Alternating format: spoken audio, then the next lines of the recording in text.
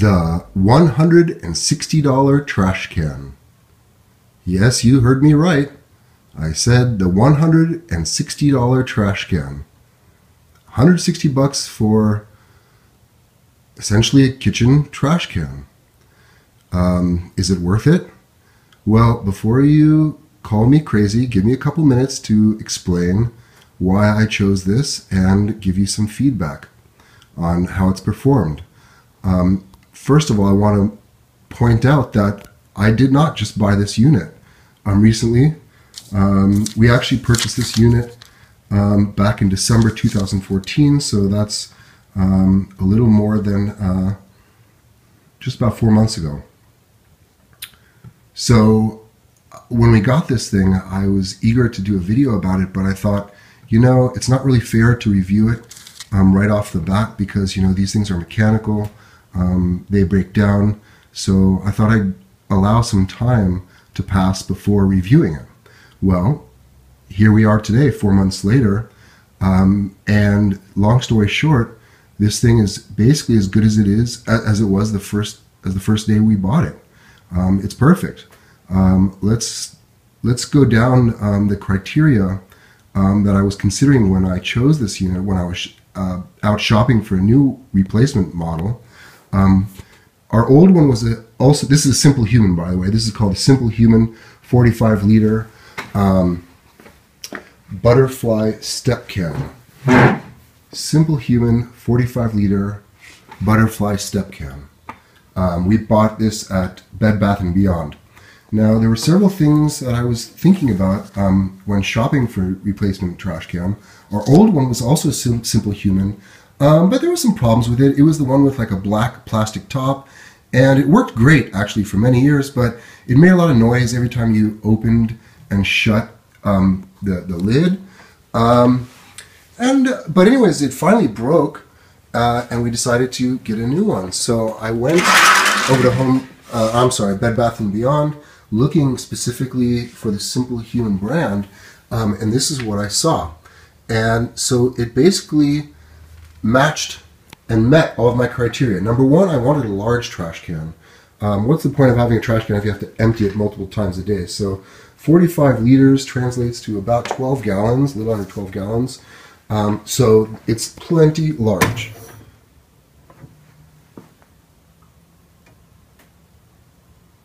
Do you see that action? That leads me to the second criteria. It's large, it was the first. The second, it's quiet, nice quiet operation. The last one we had, as soon as you let go of the pedal, bam, it slammed down. This looks like they have some hydraulics or something going on that closes those butterfly doors slowly and quietly, which is, you know, something I value. I don't like a lot of ruckus in my kitchen here. This is our primary living space, so the less noise, the better. Okay, so then the next thing was odor control. You know, who wants to spend so much time in your main living area and have it stink all the time? So the last Simplehuman trash can we had was also good in terms of controlling the odor, but you know what? It's amazing with this. I never smell trash, and that could be even, you know, the next day after, if I forget to take out the trash one day, you know, the next morning it's not a huge bad smell down here. So it definitely satisfies that criterion. Obviously, we want something that looks aesthetically pleasing for our kitchen space here. And obviously, you know, with this nice stainless steel finish, you have that. It looks great. Everyone who comes here, you know, makes a comment that it's just really nice looking appliance. And then perhaps most importantly, or very importantly, I wanted something that was compatible with the liners and the trash bags that we normally use. So check this out. And it's little, you can't really tell.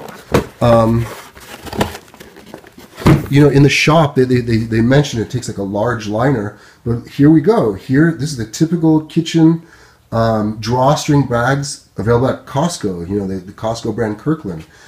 We get these bulk boxes of 200 bags, and it lasts like forever. So the big concern was, does this great bag fit this trash can? The answer is yes. So when it comes time to change the bag, it goes something like this. You pop it open. There's a little lip, I guess you could grab on either side, wherever you want. You pull it. Sorry about that. I just smashed my cordless phone. I'll pick that up in a minute. You undo the bag,